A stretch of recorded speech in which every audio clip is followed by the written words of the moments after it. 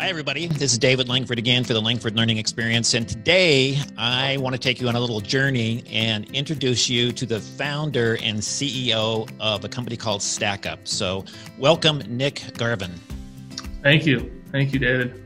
So I ran into Nick a couple years ago, became so excited about the product that he had created, especially in this whole world of COVID and online learning.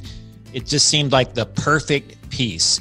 And I got so excited about it that I sort of signed on with the company to become vice president of education to help promote Stackup, because I think it's a vital piece in the whole online world that we're in. So I invited Nick to come on today just to talk about the beginning of Stackup. Where did it come from? Because I think that whole idea and the background of that is really great. And then I plan to do several other videos just talking about what is this product and why is it so great and why is it so necessary in this online world of learning that we're working in right now. So Nick, take us back to when you were first even thinking about an idea like this. What was happening with you and what was going on? Yeah, thanks, David.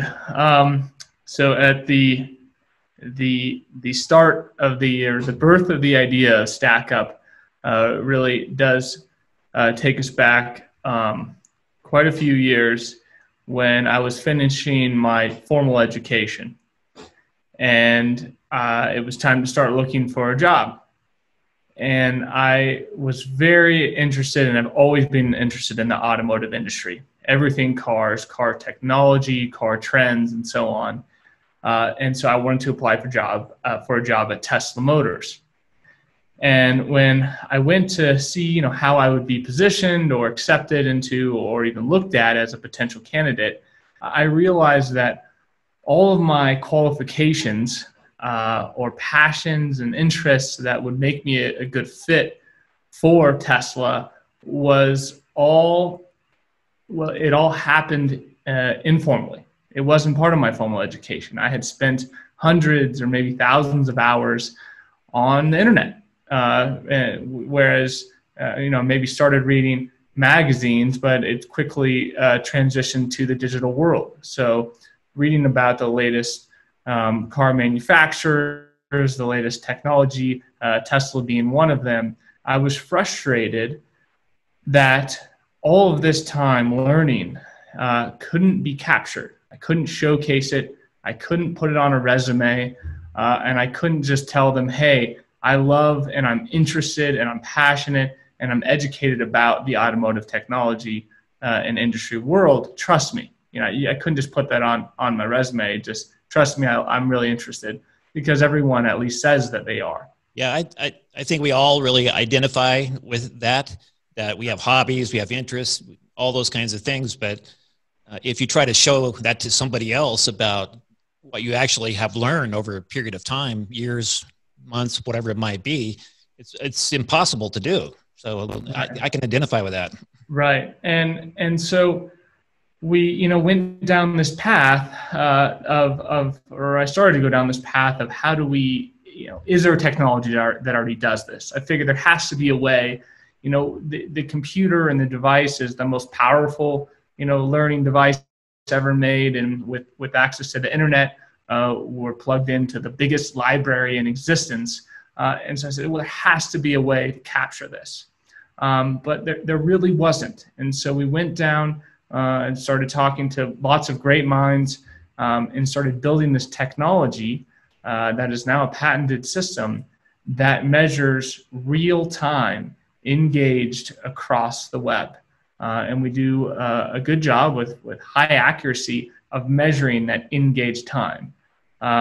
So you had this idea, and then you started to talk to some people about how this could work. And then what? You just started hiring some programmers and started saying, hey, let's make this thing. We don't know exactly what it is, but let's start making this thing. Yep. It was really just like, chipping away at something. It was, how do you go about doing that? What do you need to do? Are there other technologies that exist that you can borrow pieces of it and parts of it? And you just, it wasn't one person. It wasn't, it definitely wasn't all me. It wasn't all one particular developer or engineer. It was just a bunch of minds kind of chipping away at this for quite some time. And then we formed this system that has, of course, evolved significantly since we started, and it continues to evolve on a weekly and monthly basis. We push improvements. So in any entrepreneurial adventure, and where the entrepreneur is sort of leading this charge and going through there, you have to have the kind of a single mindedness about where this is headed and what we hope to accomplish in the future. What was driving you to really start investing, bringing people together and trying to make this go? I mean, what was the big drive beyond just documenting? Yeah. So the original value proposition or I guess business plan was to successfully quantify all of this learning and time and engagement that we have on the biggest library in existence, the web, and quantify it into a number or score that could be used to put on your resume, an authenticated number. And so that would be used for job seekers and on the other side, employers. So it would give Tesla a better look and understanding of they might get thousands of applications, great, highly educated individuals, but how do they pick out those passionate, interested, and truly the best? Yeah. So the idea would be like if I was interested in medicine and I did all this massive study and then I went to apply for a job in the medical field, I would get a score of like 88. And what would that tell somebody? Yeah. So we had an overly complicated scoring system that we thought was pretty clever. And so, yeah, I mean, the idea was, in some ways still is that an employer on the other side would be able to make better hiring decisions. And there is an abundance of data that at the time, this was years ago, about $150 billion annually is just wasted on mishiring, on just mismatches. So hiring the wrong person, and passion and interest has become just this really important indicator for good fits. So there's, rivaling IQ is EQ, emotional quotient, and PQ, passion quotient. And Thomas Friedman even wrote for the New York Times many years now back that PQ and CQ, curiosity quotient, is another one, rival IQ in terms of success in the job and on the job. So we really felt like that was an important component.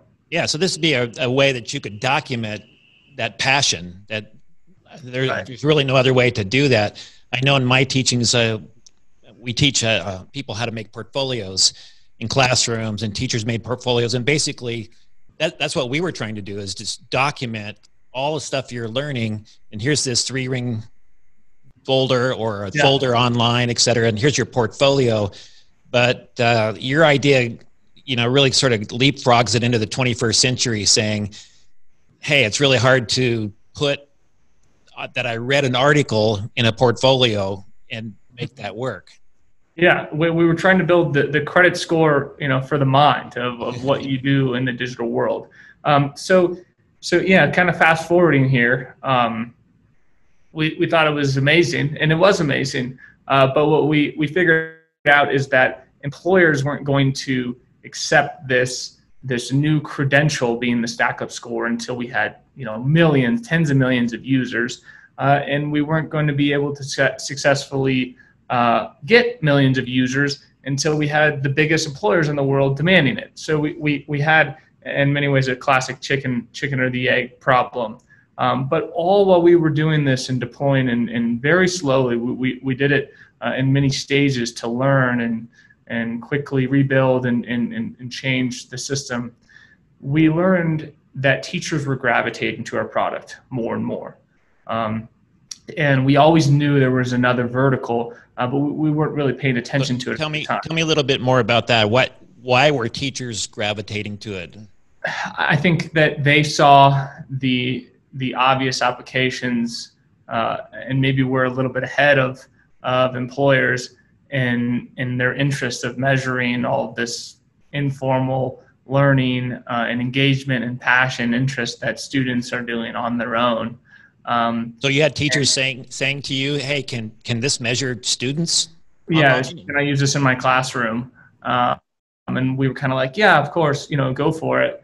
But then enough knocks on the door. We said, you know what? Let's, in a classic startup pivot, let's pivot this system, because it really wasn't built for K-12.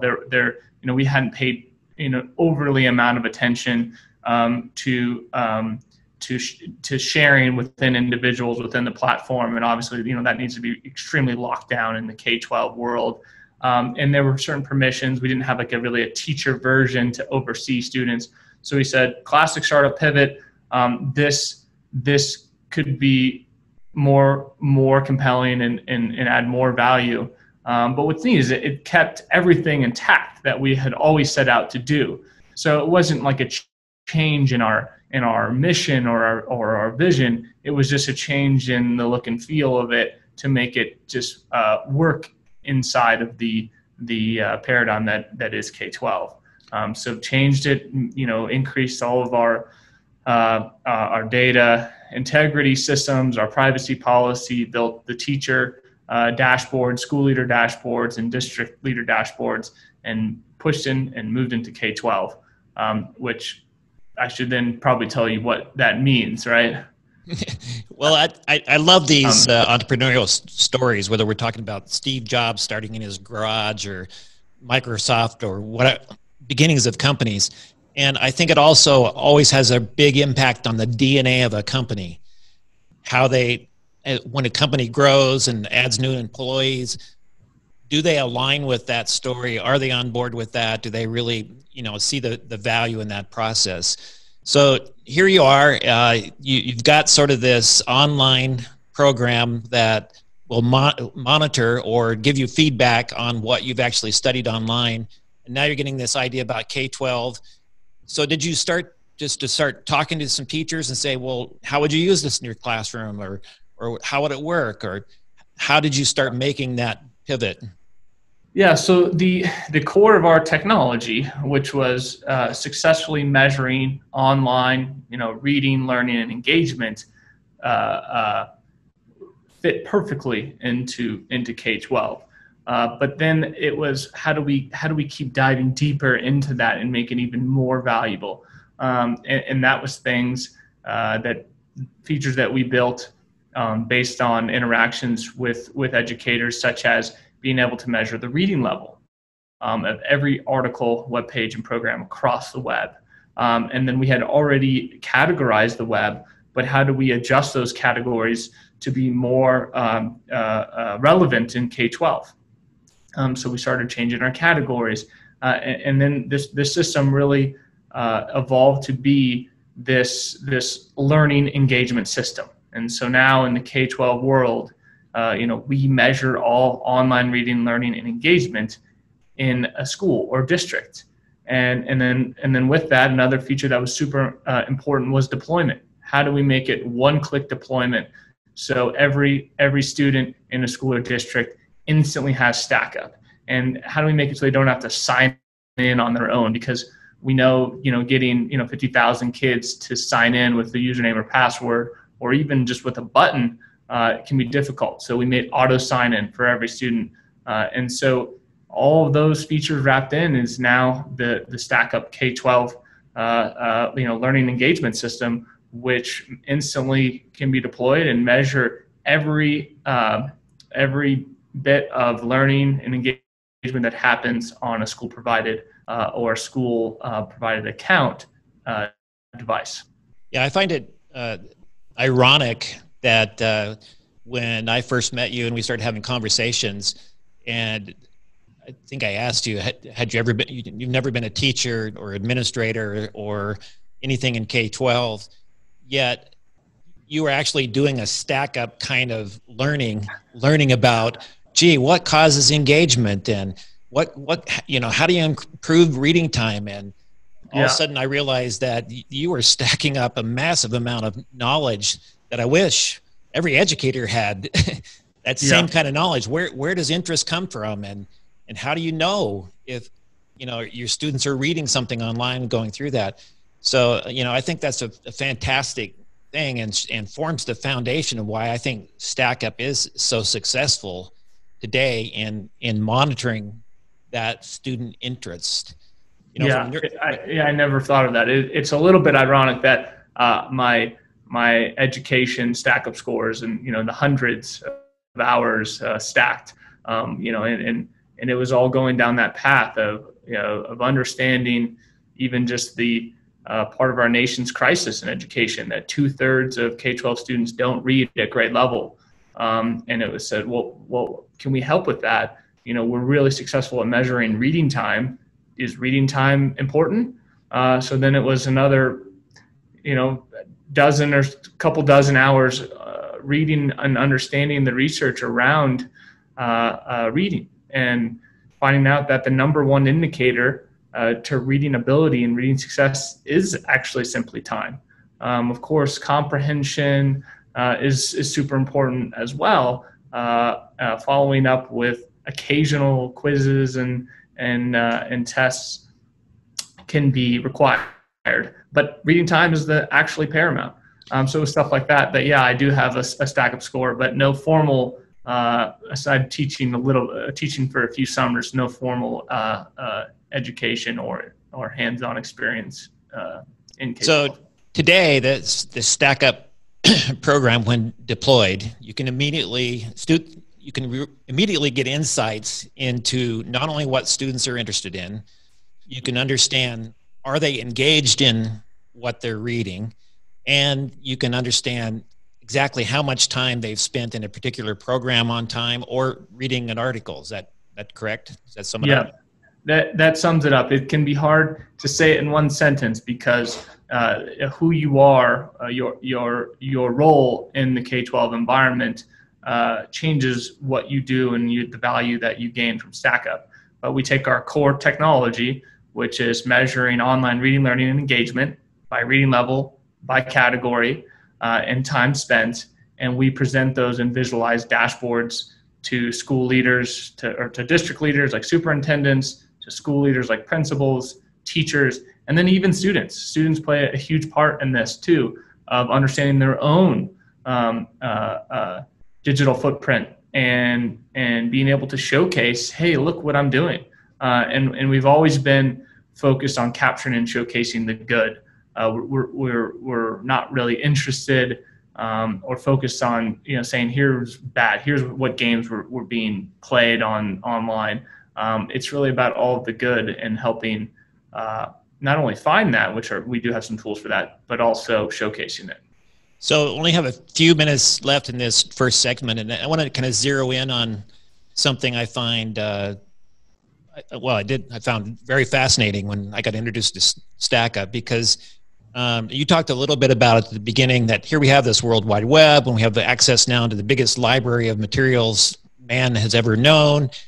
And yet, what are we doing in classrooms? We're still giving, read this tomorrow on page 66, or go to this website and read this article. But we're not really unpacking and tapping into everything that the web has to offer. And so how did you go about sort of tweaking Stackup to tap into that worldwide library? So what have you done there?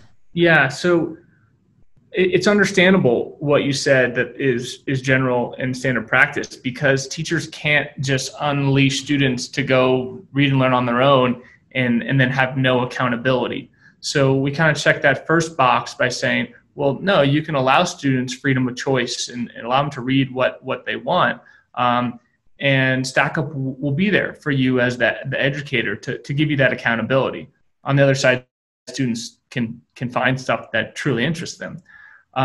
But the internet and the OER, the open educational resources, are abundant and enormous. And if you just Google something that you're interested in, like cars for me, I'm going to get the closest car dealership. I'm not going to get the most relevant and interesting article that might be most interesting to me.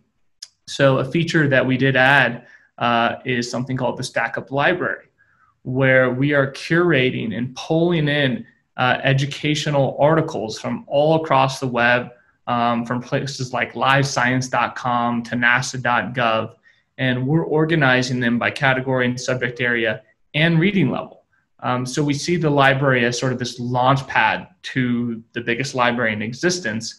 It's not an infinite library, although there are thousands and I think multiple thousands of articles in it. It's to introduce students and teachers to these incredible resources that are absolutely free and are actually infinite or close to it. So yeah, thanks for asking that. Yeah, in my work with schools over the last 30 years, I mean, one of the things I really teach a lot about is the neuroscience and the research behind intrinsic motivation. And one of the things we know for sure to be intrinsically motivated to learn something, you have to have autonomy or some control over what you're learning. And so as a teacher, if I say, go do this, I instantly am taking away some intrinsic motivation from that child. But if I can just do a Stackup kind of a challenge for learning and just say, hey, you can go read this or go read that. That's a little bit of choice and autonomy. But I can even go bigger, like you're saying, and say, hey, look, go to the library on Stackup, and I want you to read stuff on aerospace, or I want you to read stuff on entrepreneurship, and I want you to stack up at least 30 minutes of reading time in that area over the next 4 days as your challenge going through that. Now, as an individual, wow, the world suddenly opened up to me. I mean, as long as I'm in this kind of category, I'm good. And so now I can start choosing, I can start having that autonomy and moving forward. And I think that's one of the real powerful things. And then using the technology to measure engaged time versus asking you to take a quiz right after. I mean, we can all imagine how much we would love reading if every time we read something, either the news or something that we typically read, and we were asked to take a quiz after, it's just less enjoyable and pretty clearly less enjoyable. But what you said, that what you're just saying changes teaching significantly. So in the past, the only way I could have, an understanding of did you read something would be to do some kind of comprehension thing, some simple quiz or something like that. Yeah. And that all takes time. But now with Stackup, and we know that reading time is also a strong indicator, not only of improving in reading, but improving understanding and comprehension. Mm-hmm. So if I have some good documentation that you've actually read this, I don't have to spend time on sort of draconian type tests. And I could spot check that every once in a while and find out, wow, okay, here's 30 kids. If they actually read this, and I could give them a test, and I could find out that if they read it if they stacked up their time on Stackup, I got a 90% accuracy that kids probably understood that article or they went through that. I don't have to give the test. And that's actually improving overall time and function in classrooms. Yeah, that's a breakthrough. So, all right, Nick, we're going to stop there today. And I'm going to keep making a sort of some series of videos, have you back. And then we're going to do some online presentations and demonstrations for people and really kind of seeing the power of Stackup. But I just wanted to take this time today, just have you tell that story. And I think it's very fascinating and very important in this time that we're living in today. So thanks, Nick. Thanks, David. Okay. Bye-bye. See ya.